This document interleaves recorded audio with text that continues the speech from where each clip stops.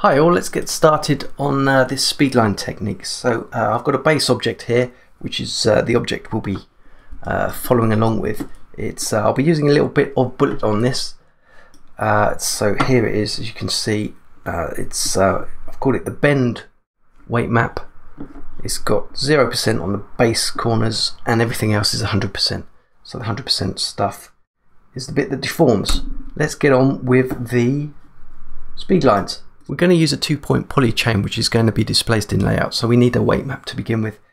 So let's create one here. Weight map. Let's click the plus button and we'll call this tail. Let's give it the initial value of 0. Okay to that. Now under the map tab, let's go to weights. Okay, that gives us this, but what we need is the origin to be at 0 and this tail end to be at 100%. So what we could do, let's reset this. Let's go to automatic, 100%, and click apply. Now what you see straight away is it's on the wrong axis, so let's do that. Click on the Z axis, click apply, and you'll see again it's in the wrong direction. So let's undo that. Let's click that one and then apply again, and here we go. So 0%, 100%. That's all we need to do there. Okay, let's close that down. Next step is to delete the points, which leaves us a 2-point poly chain. F3, rest on ground, minus, so that'll square us all up so that the front point is right at the origin.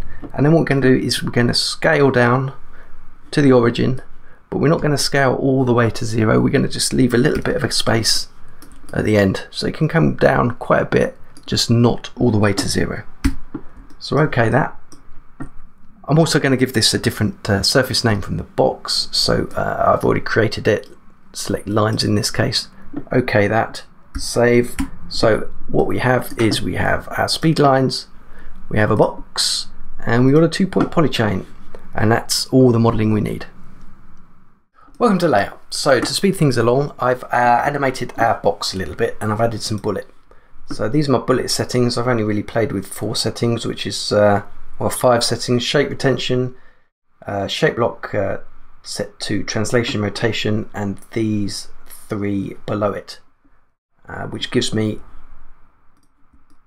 well, just adds a little bit of personality to the box for no extra effort. Okay, so let's get on with the lines. Our box is selected, so let's go to setup, store selected. Now then let's pop over to our 2-point poly chain and assign the box as the parent. So it should now be a child of the box. Now into translation mode, and let's this is where I like the new fixed feature. Let's just move it back slightly. We have the 2-point polygon chain selected, so let's pop over to the geometry tab, under properties, add modifier, and we're going to use the old Inertia plugin, which I have mixed results with most of the time, but it works great with a 2-point poly chain like this. So let's select our tail weight map and press play, and you'll notice nothing happens. That's because we need to give it an input value here. So an input of 2. Let's knock this back a bit, shall we? So it's 30 frames. Here we go. So we can crank that all the way up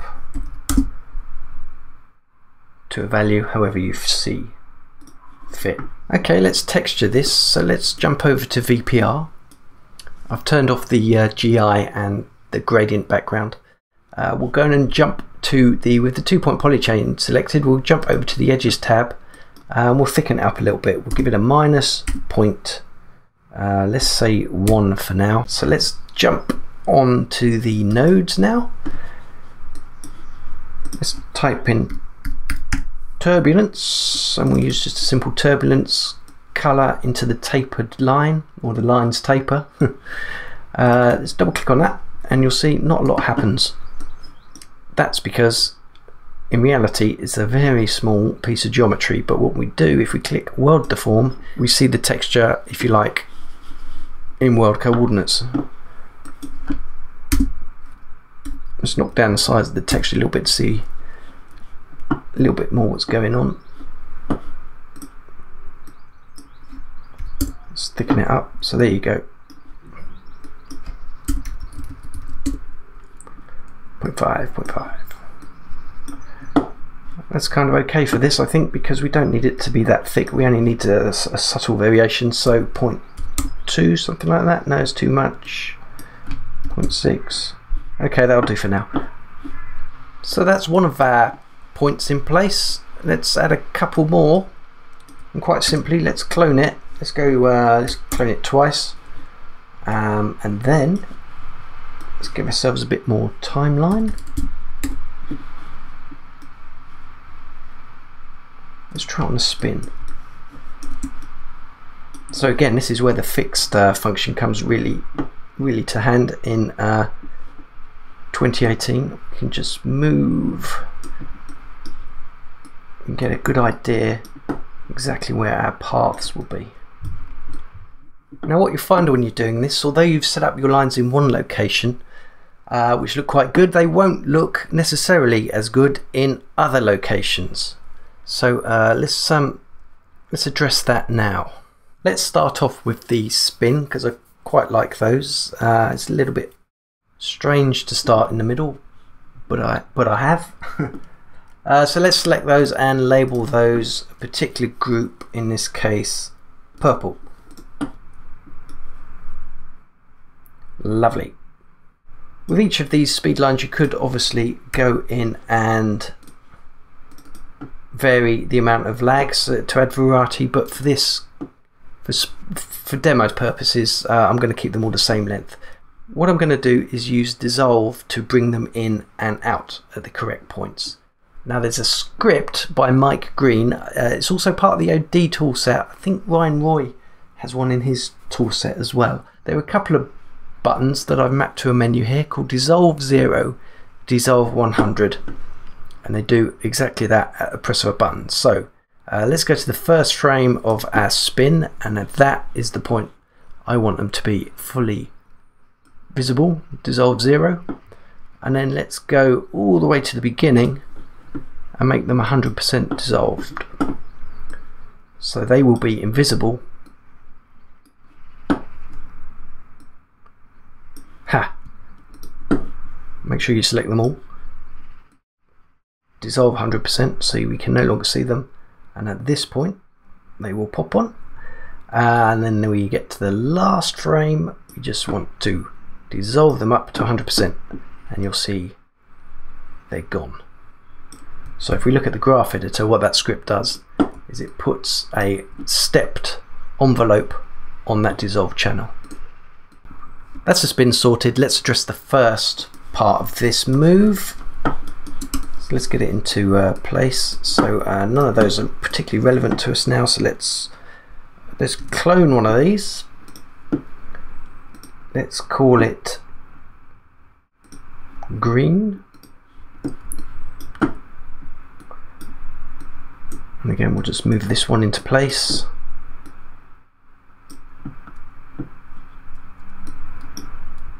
Let's bring up its graph editor and kill off these envelopes here. So we want right at the beginning,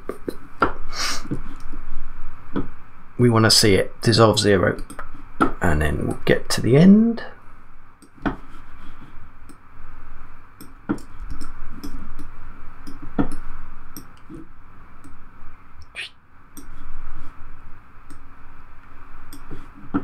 And then dissolve it to 100%. That's simple enough. Clone it as many times as you like. Let's go 3 on this instance. Again, this is where the fixed this comes in useful. It saves so much creating keyframes and deleting keyframes. So that's that.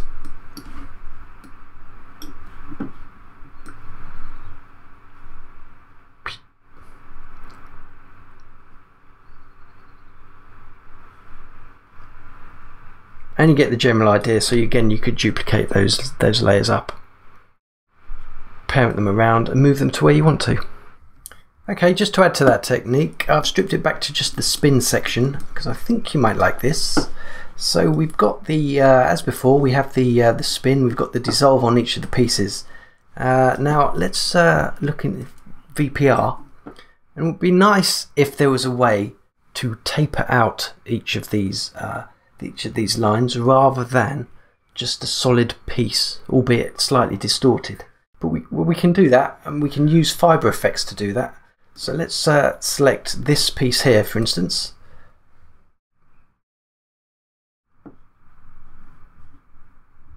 Let's turn the other two off for now. Actually, we don't need VPR these days, so if we click on that, we can go to Effects Tools, FiberFX.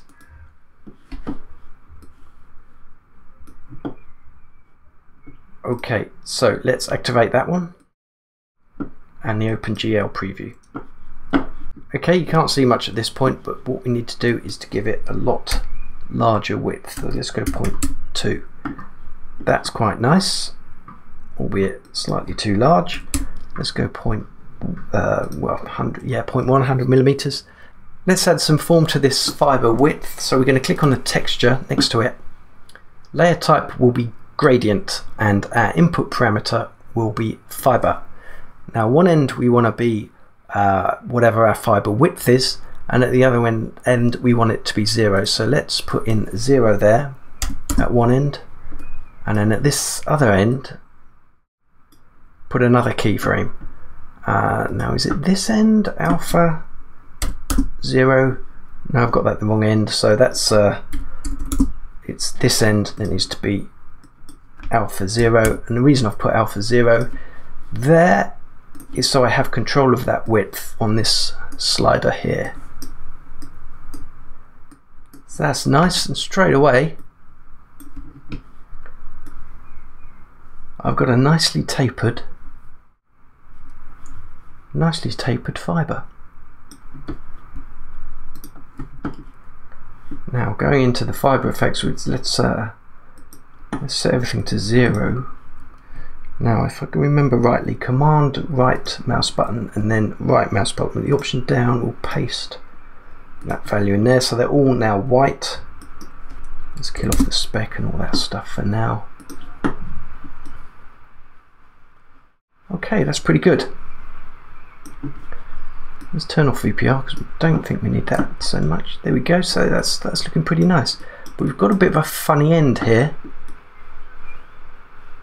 And the reason for that, I think, if we look at our rotation, is our heading is slightly off, so it's trying to sort of bend around at the edges. So if we just line our end up, so we're following the direction of the path, we've got a nice fiber. Look at that. Okay, so now we've got that, let's well, for no effort at all, let's just add some more. So all we got to do, let's give ourselves 7 speed lines. Let's move out radius straight away. Look at that, we've got 7 of them. I mean, you could go crazy with the speed lines.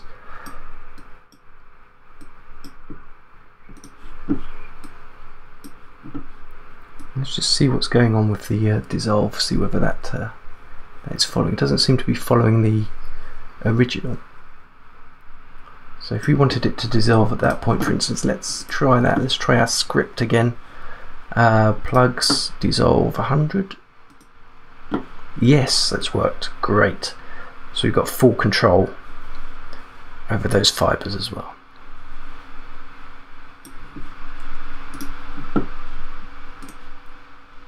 Listen to those fans kicking in. So the styling is obviously useful to us. Don't want any kinks necessarily. Random length 50. Yeah, it's a little bit unpredictable, so you're gonna have to play with that. But all those settings are there to play with. just to add extra variety, which is always nice. And some work clearly better than others. So a quick note about 2-point poly chains and FiberFX being in the same scene. As soon as you create a FiberFX, it actually turns off the 2-point polygons. So if you see here, so if we turn back on our polygon, 2-point polys, which we quite liked, you'll notice you can't see them. That is because when you, as I say, when you turn on FiberFX, it disables the render lines, so you need to turn that back on if you want to see them. But then you're possibly into the trouble if you can see the original, which the FiberFX is attached to. And under those circumstances, what you want to do is you want to pop over to the render tab and just turn off, or turn on rather, unseen by rays and all these ones, and turn off the shadows. So that way you've got the best of both worlds. Good, I hope that was of use to somebody. Let me know.